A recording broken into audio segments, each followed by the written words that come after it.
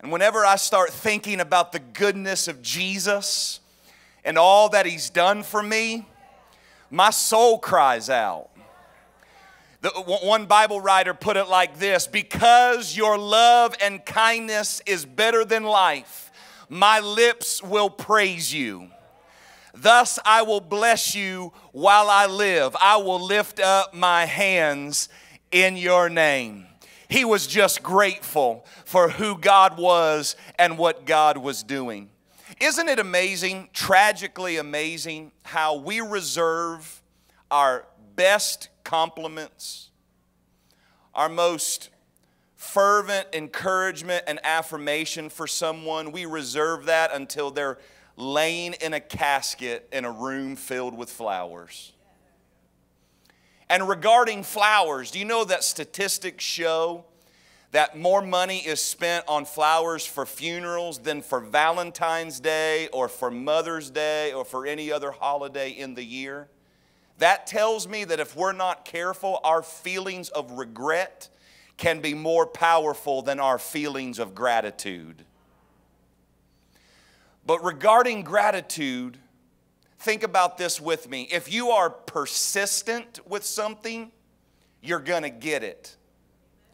If you're consistent with something, you're going to keep it. But if you're grateful and if you have a heart of gratitude, you're going to attract more of it. And that's why here today I've come just filled with gratitude, thankful for all that God is, thankful for all that God is doing. Again, do we have any thankful people, any grateful people in the house here today? I'm so grateful for a number of things. I'm grateful that I get to be at CLC here today with the 10 o'clock crowd. And no one really prepared me for how good looking the 10 o'clock crowd really is. I mean, someone said something in passing, and I'm like, well, I'm sure they're nice people, but y'all showed up and showed out here today, and I'm grateful for that. I'm so grateful for Pastor Jerry and Pastor Chris, Pastor John, all the team that makes this church such a unique and incredible place. Guys, can I just remind you that the grass is not greener anywhere else, and that you are a part of something wonderful, and that God is up to some amazing things. As Pastor Jerry mentioned, he's been like a father to me, and I just want to give him honor all the way across the ocean. I want to give them honor today. I know that you have a lot of guest speakers that come through here and talk about how much they love the McQuays and how they appreciate the McQuays, but you can mark this down. No one loves them more or appreciates them more than I do. It doesn't get any better than this, and so I'm grateful for that. And I'm also grateful for a church that has the audacity and that has the courage to tackle what is my favorite thing and my favorite subject to talk about. If you're just joining us here today, for the last couple of weeks, our church has been going through the Song of Solomon. And the Song of Solomon is an incredible book. You don't hear it talked about much in churches. It's one of those books that we try to pretend like isn't really in the Bible and shouldn't be there because it's all about sex. And today we're gonna unpack this. And I just want to give a very clear disclaimer to all the parents.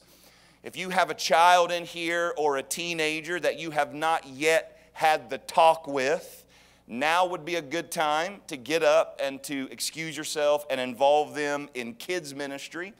I could not handle this being on my conscience that this white boy from Ohio was the one that introduced your child to the birds and the bees. So please go now, because the Song of Solomon is amazing. So I grew up in church, and my father was a pastor, and I can remember about the age of 12 or 13, I was looking in my father's library. He had all kinds of books. And I found this book entitled Solomon on Sex. So I'm like 12 or 13, so that was like, gold. So I grabbed that thing, started looking through it, and was blown away. So I went ahead and snuck that thing out of my dad's office, took it to my bedroom. I had it shoved between the box springs and the mattress. I was looking at that thing as much as I possibly could. I'd wait until my parents would go to bed at night. All the lights were out. I'd get up under the covers with that book, slide it out from under the bed with a flashlight, be reading through all of that. Friends at school would be like, hey, Jason, hey, come check this out. We found some of our dad's Playboys. I'm like, no thanks. I've got the Song of Solomon. I don't need anything else. That was like gold in the hands of a 12 or a 13-year-old, and it's still gold. And I want to direct your attention today to what has been our foundational passage, the Song of Solomon, or the Song of Songs, chapter number 1 and verse number 1. It says this: this is Solomon's Song of Songs, more wonderful than any other. Kiss me and kiss me again, for your love is sweeter than wine. How pleasing is your fragrance. Your name is like the spreading fragrance of scented oils. No wonder all the young women love you. And at this point, verses 1 through 3, it's just like a regular old love song. We're just, talking about holding hands and kissing, and I like to be with you, and, let's go on a date. Let's get some cotton candy. But when you get to verse number 4, there is a substantial shift. And my man Solomon's like, we're getting ready to go in. And verse number 4, take me with you. Come, let's run. The king has brought me into his bedroom. Bow, chicka, bow, wow.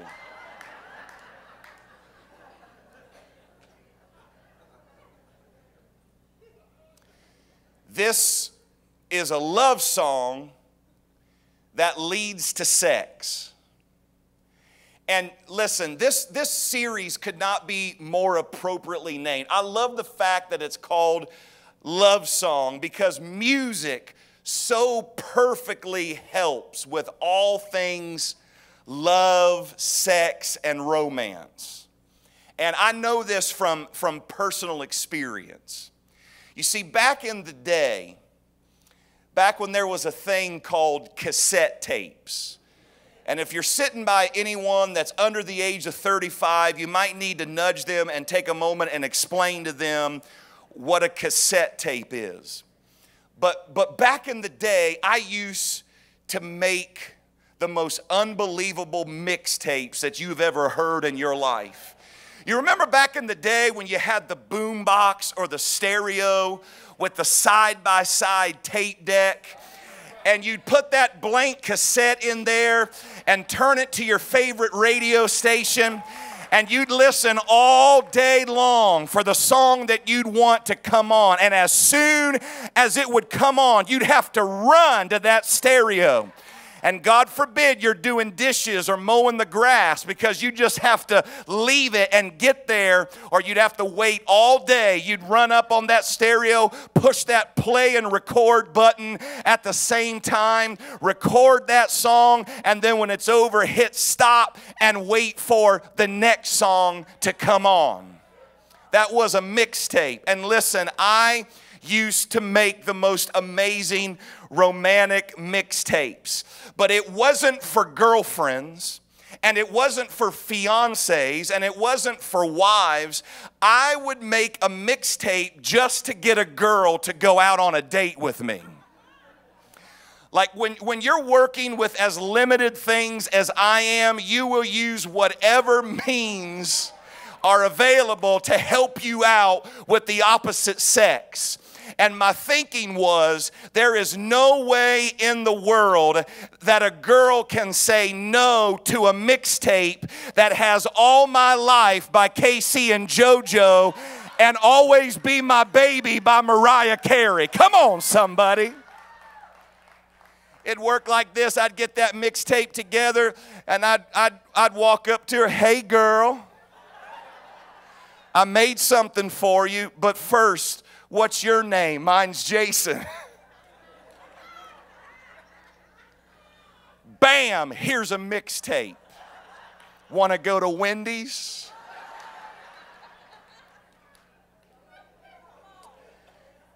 And thank God for music, because it helped me get some dates when I needed to. And it's very obvious that Solomon understood the power of music and understood the effect that music has on romance and on sex. I mean, Solomon, when you read through this Song of Songs, this man, and I want to be generationally appropriate for everyone that's here today, Solomon is the Marvin Gaye of the Bible. Solomon is the Trey Songz of the Old Testament. Solomon is the Drake of the Bible. Kiki, do you love me? Are you riding? Say you'll never ever leave from beside me. Solomon knows what he's talking about. And as you can see,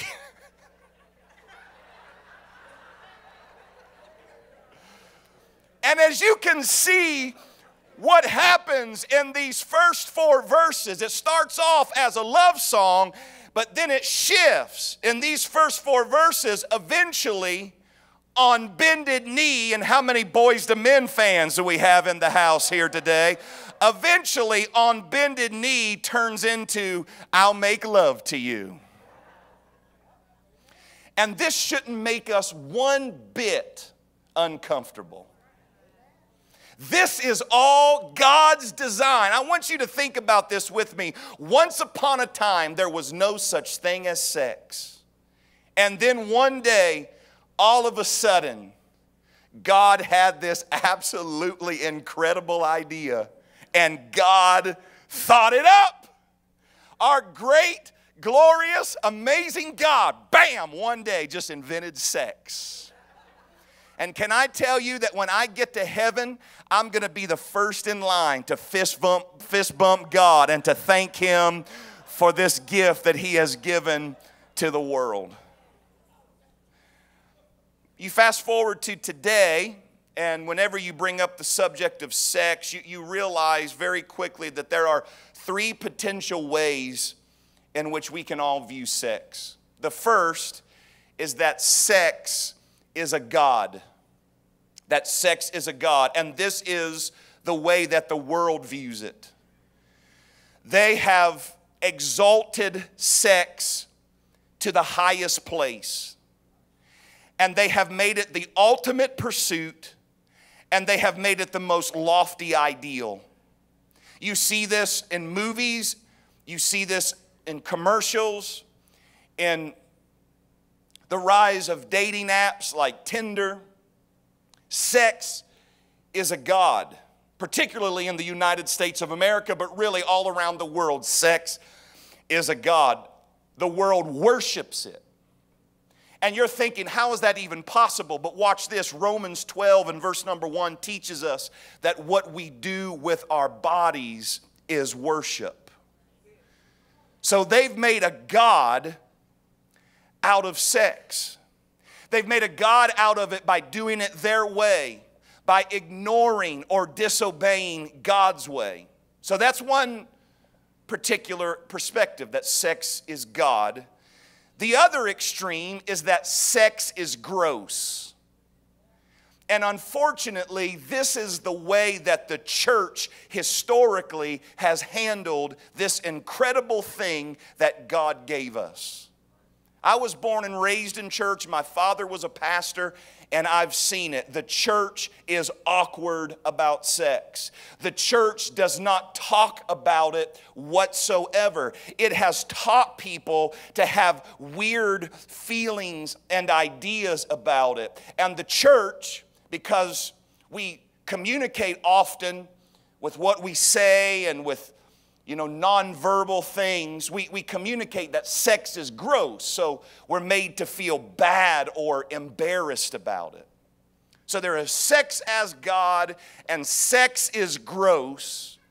And can I just inform you today that neither of these extremes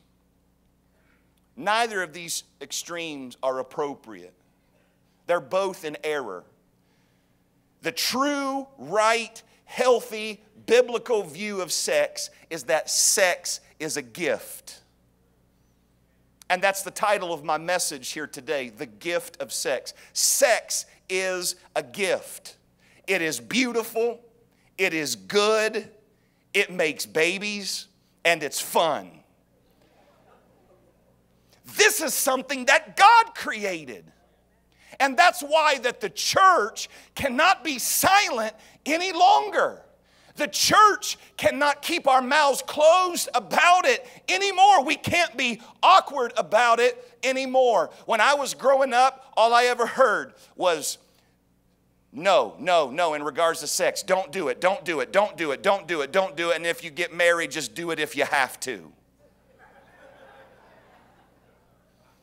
But the reality of the matter is that sex is our message. God created it. Sex is our message. The church should be the one. And I know this is going to upset all of the religious people and all of the haters who are even right now thinking, I can't believe they're talking about this in church. This is so not appropriate. Listen, sex is our message. Sex is for believers.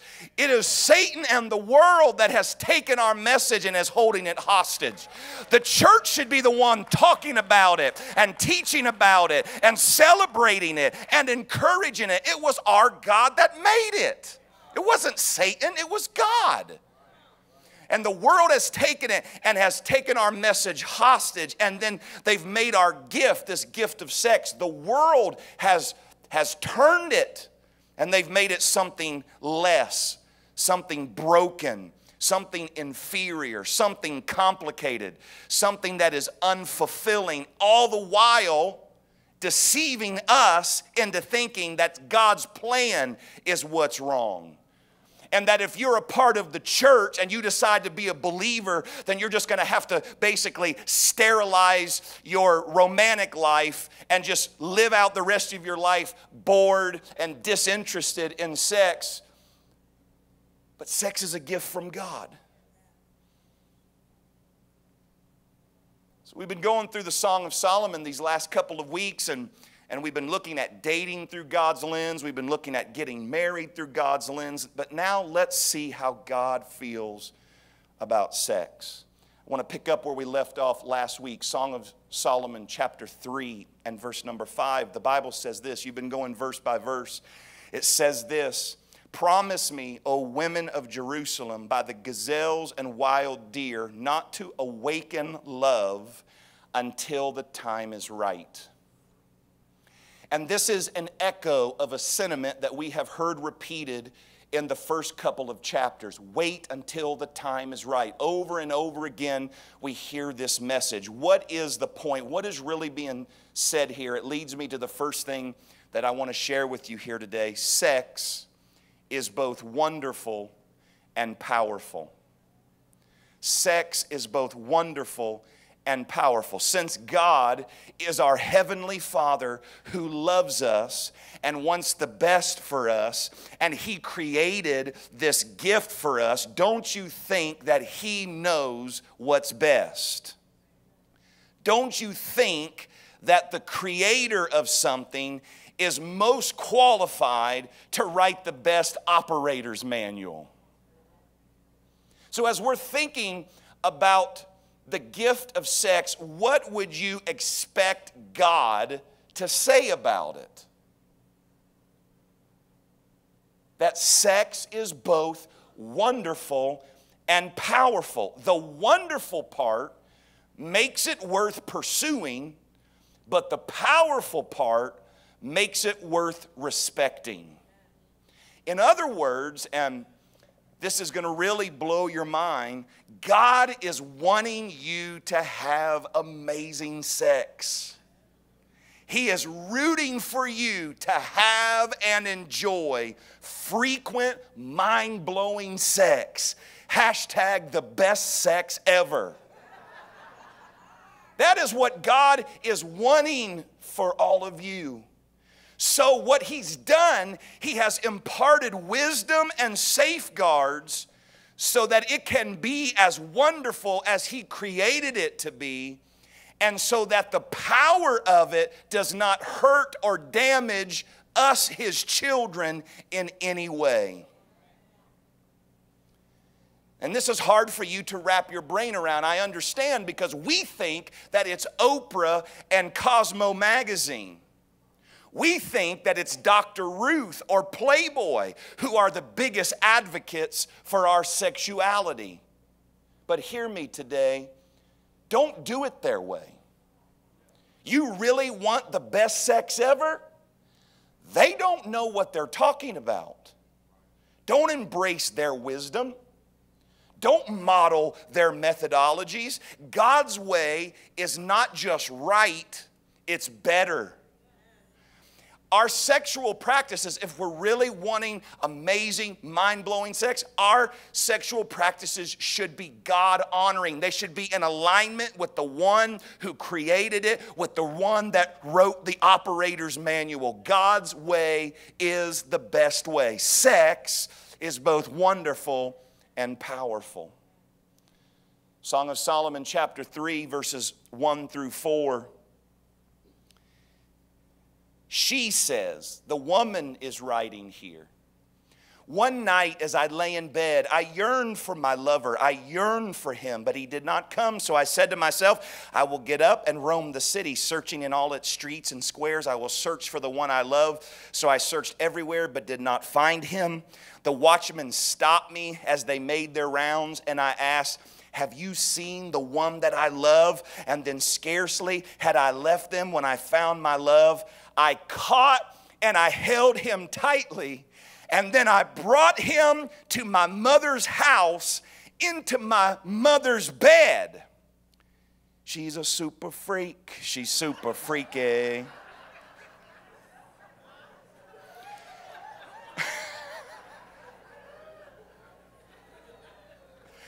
I brought him to my mother's house, into my mother's bed, where I had been conceived. What is the scripture teaching us here? And ladies, I'd like to talk to you just for a moment. God-honoring sex should not be dutiful or obligatory. Notice that the wife, the woman in this narrative, she is the one that went after him. She initiated the whole thing. She's sitting around the house. She gets thinking about her man, and she's like, I want me some of that, and I want it now. I'm going after it. She was the initiator. And I like that, the initiator. It kind of sounds like a Denzel Washington movie. I am the initiator. But she was the initiator. Notice this was not something on just her checklist. It's not like go to Walmart, check. Pick up Susie from ballet practice, check. Walk the dog, check. Have sex with my husband, check. This was not a matter of this just being on a checklist, or she didn't have this kind of have-to attitude like, well, I've got to do this because we scheduled it 2 months ago. She's got passion. She's going after it. She wants it. And this teaches us that God is wanting sex to be passionate. He's wanting it to be adventurous. He's wanting it to be spontaneous. Now, when I think of dutiful and obligatory, I'm not thinking passionate, adventurous, spontaneous. We're talking about two totally different values here. God is wanting sex to be adventurous, spontaneous, fun. He's wanting it to be a priority. And I'll tell you, God even wants sex to be a little freaky. It was the wife who was aggressive. She wasn't feeling bad about wanting her husband. She wasn't all repressed and puritanistic, thinking, oh my, what would grandma think if she knew what I was doing right now? She went after him. She went after him. And ladies, listen to me. I cannot emphasize enough the positive effect that this has on your husbands. Ladies, I cannot tell you how important it is to forget about duty and obligation and open yourself up to be passionate and aggressive. How it makes him feel wanted. How it makes him feel desirable. Ladies, listen to me. Your man, your husband, he wants you to want him, not just respond out of duty. Listen, if you've got a good man, if you've got a husband all week long, he is out there. He is being a savage in the boardroom. He is being a soldier on the assembly line. He's out there hustling. He's out there making it happen. He is pouring out, pouring out, pouring out. When he comes home, it would be really nice for the woman that he forsook all other women for, the only woman that he can see naked, the only woman that he can entertain sexual thoughts about. It's very helpful that after he has poured out, that she's there to pour into him. There's an amazing book on relationships called The 5 Love Languages that basically teaches that there are 5 ways that we show and receive love. And those 5 love languages are physical touch, words of affirmation, gifts, quality time, and acts of service. And we have a primary and we have a secondary. But listen, you don't even need to read the book when it comes to your husband. Just take it from me. My love language, my primary is touch, and my secondary is touch me some more.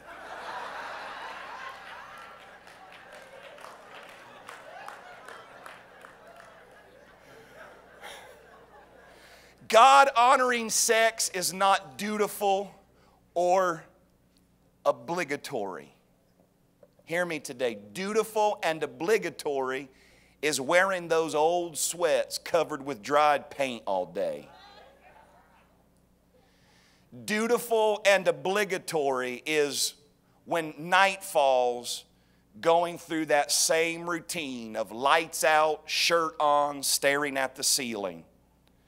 God has more in mind for our marriages. God has more in mind for your sex life. Come on, ladies, switch it up every now and then. Wear some makeup, and whatever you do, don't keep Victoria a secret. No matter your body type and no matter how you look, I get it. You might feel a little insecure. You're not happy with this, that, and the other. You feel a little awkward because you've kept some baby weight. Whatever the case may be, hear me. You look better in satin or lace than you do in flannel every single time.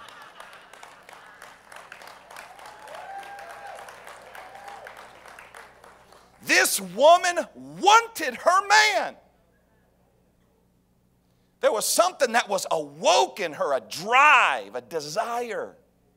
So the million-dollar question is, what made her feel that way? What made her want to be that way? So I did a little research. I want to find the answer.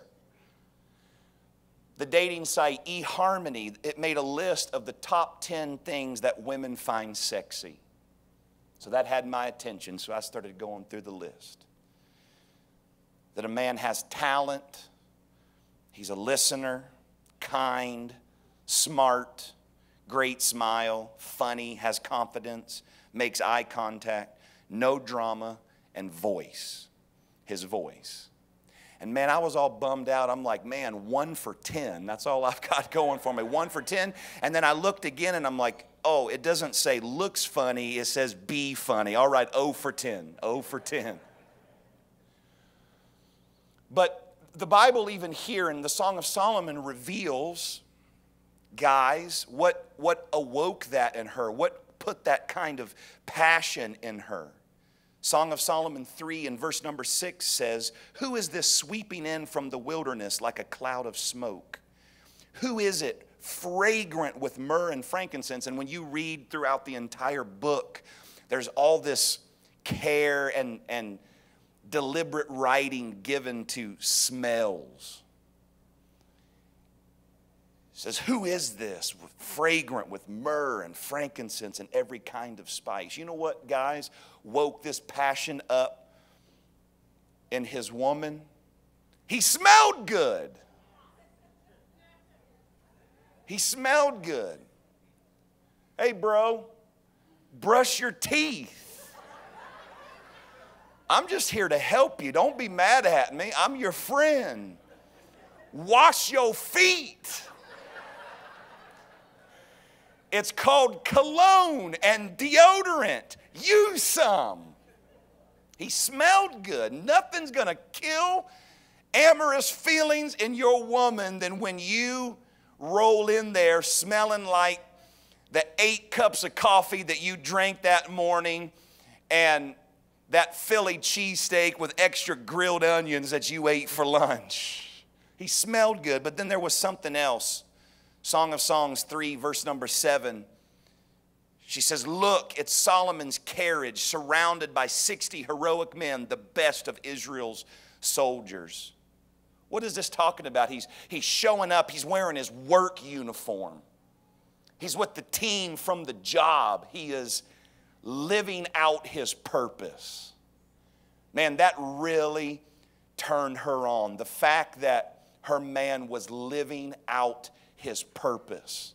That he had gotten up that morning and decided that he was going to be a contributor, that he was going to be a conqueror, that he was going to be a cultivator, that he was going to make things happen, that he was going to provide for his family. Nothing, listen to me guys, nothing is sexy about a guy that is sitting on the couch all day playing video games. I know you want to get to that next level in Fortnite, but if you want a woman and if you want amazing sex, you need to get up and go get yourself a job. Because there is something about a man that comes home from working all day, providing for his family. Man, it unleashed something in her. She's like, look at my man, look at that uniform. Look at the king. Woo! Song of Solomon chapter 4, it's going to get really interesting now. Song of Solomon 4, verse number 1. They're together. It's getting ready to happen. He's looking her up and down. He just kind of starts at the top. You're beautiful, my darling, beautiful beyond words.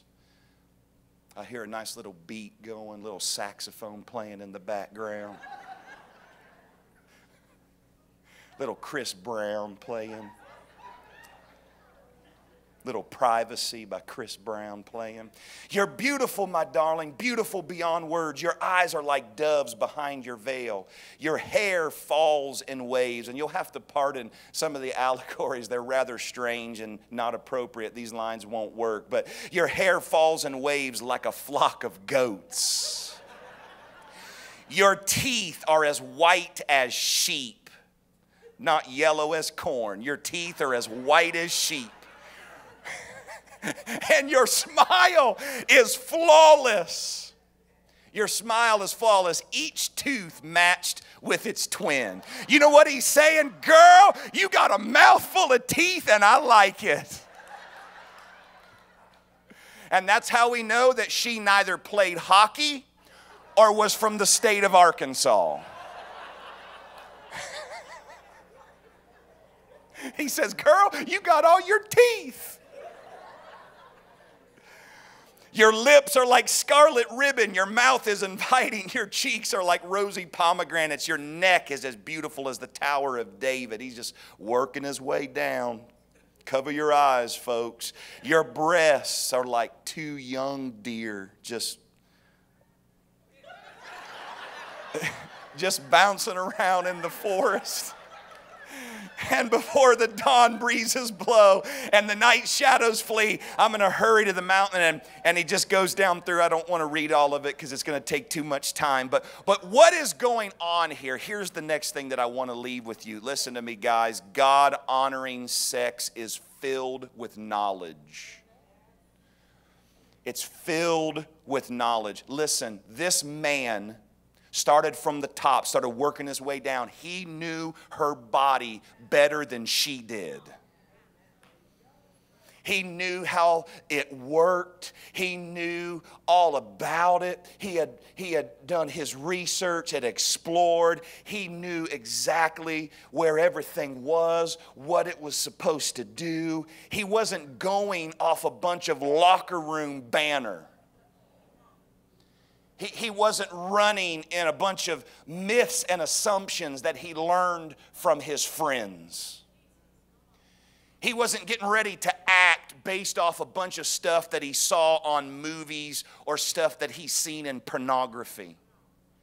It's obvious to me that he wasn't too proud to ask questions like, I'm just going to do my thing and you're just going to like it. No, he had knowledge. He knew her body better than she did. And it reminds me of the greatest advice that my dad ever gave to me. My dad was my pastor, my father, my best friend. One day, I'm in my early teen years. We're riding down the road, and my dad all of a sudden looks over to me and says, Jason, what do you think is your most powerful sexual organ? And I'm like, turning red. Are you kidding me, Dad? Like, are you seriously going to make me answer that question? Like, that's obvious. He says, no, son, really, what do you think is the most powerful sex organ that you have? I'm like, Dad, really, bro? Like, you're going to make, this is embarrassing. Like, you're going to really make me say this? Like, you're a guy, I'm a guy. We both know the answer to that question. He said, son, it's not what you think it is. He said, the most powerful sexual organ you have is your brain. And he said, the more you know, the better lover you'll be. Because God-honoring sex is filled with knowledge. Guys, listen, have knowledge. Take the time to learn her body and to know how it works. Go out and get you some medical books if you have to. But learn how it operates. Ask her questions. Be open to learn. Express affirmation to her. Don't go up and say, hey, baby, you want some of this? Try saying, girl, you look so fly today. Man, I can't wait to be with you later. I'm so thankful for you. Man, you look so beautiful. Express affirmation and pursue the right approach. The right approach. Husbands, you are not sexy when you hop out of the shower and dance naked. That's doing nothing for her. In fact, mind-blowing sex starts long before the bedroom. It starts when you're vacuuming and when you're doing dishes and when you're mowing the grass. Preferably all three of those things with your clothes on. When you help with the kids. When you're doing your daily Bible reading. When you're rounding up the family and taking them to church. God-honoring sex is filled with knowledge. Chapter 4 and verse number 9. It says, you've captured my heart, my treasure, my bride. Listen to that rhetoric. You've captured my heart.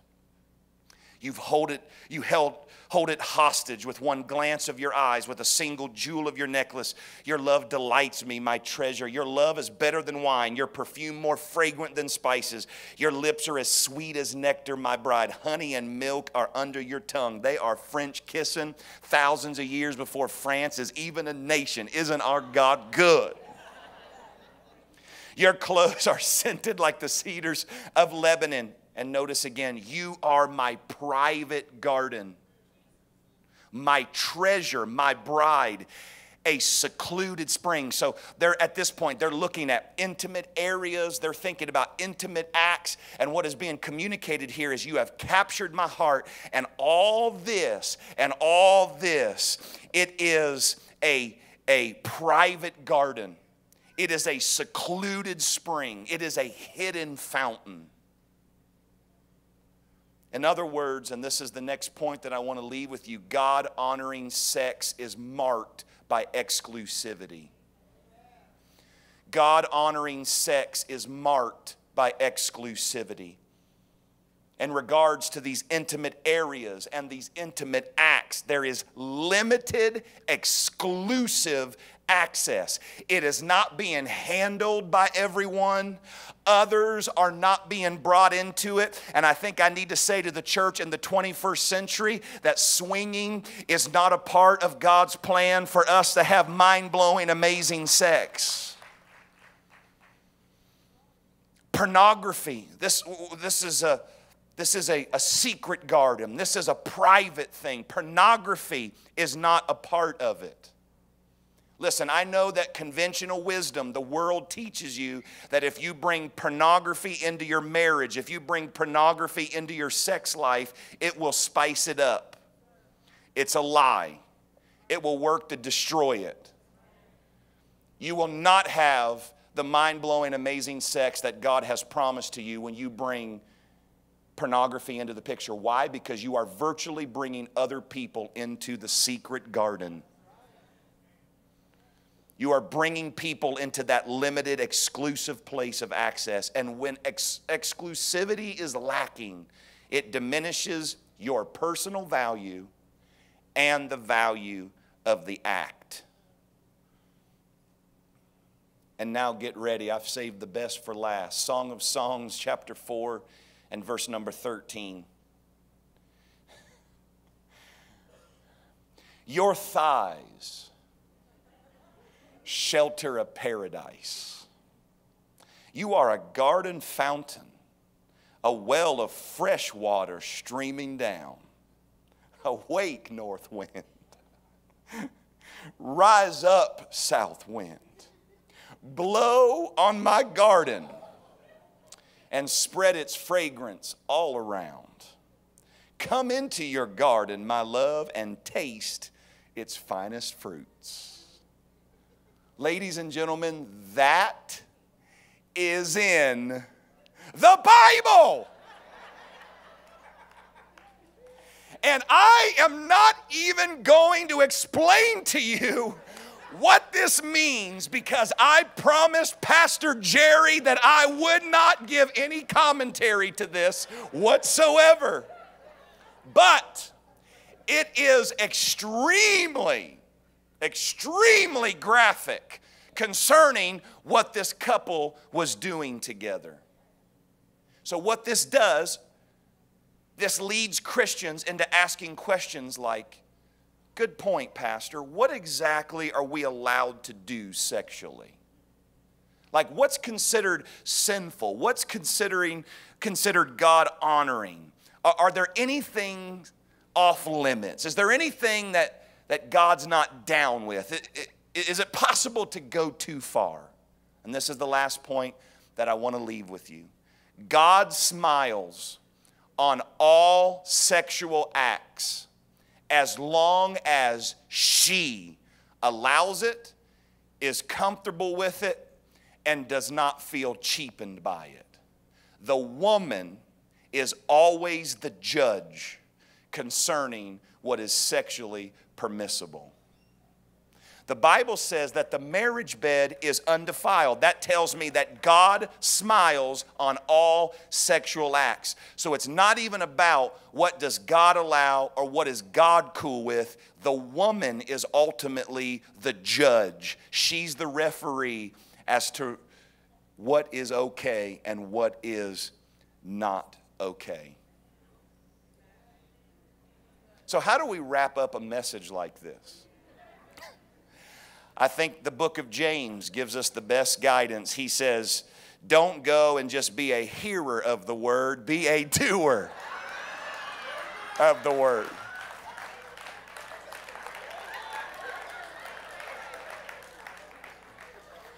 Another wise man says, whatever your hand findeth to do, do it with all thy might. But seriously though, as we've been spending time together here today, as you've heard the word, as you've sat in the holy presence of this amazing God, most likely you've started to realize that you've let the world's culture, you've let the world's thinking, you've let the world's perspectives shape your thoughts, shape your feelings, shape your actions, not just sexually, but in all areas of life. And that's why it's time for a fresh start. God loves you. God has incredible things for you.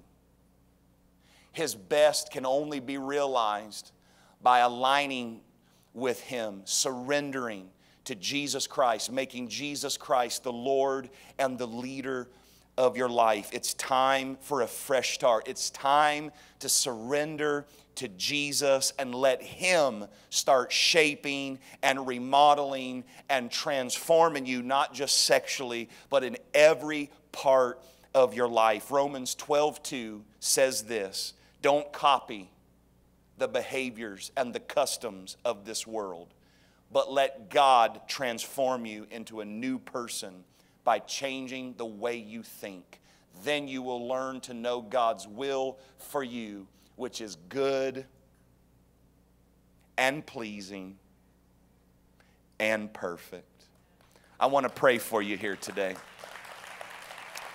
Every head bowed and every eye closed all over this building, and particularly I want you to hear me today. If you are not yet a believer, or you were at one time a believer, but you realize now that you're not right with God, you're far from where you need to be, I want you to pray with an open heart right now, a heart of surrender. Father, I thank you. I thank you for each and every one of these people. I thank you for the truth of your word. I thank you for the promise that is there. So much hope. There's so much good that you have for our life in every single area. Lord, I come against the lie from Satan that says if you become a Christian, that you can't have fun, that you can't enjoy the better things that life has to offer. No, every good and perfect gift, Lord, is from you. Help us to see that not only does it all start with you, but you're the one that knows best. I pray today, Lord, as we open our hearts and our lives, that you would rush in and that you would replace our sin with your righteousness. That you would replace our corrupt ideas with your holy ideals. And I just pray today that you would make us a new person. Forgive us, clean us, fill us with your Holy Spirit. Help us to live the elevated life. We thank you and we give you praise. In Jesus' name. In Jesus' name. And everyone said, amen. Come on, can we clap our hands and thank Jesus today?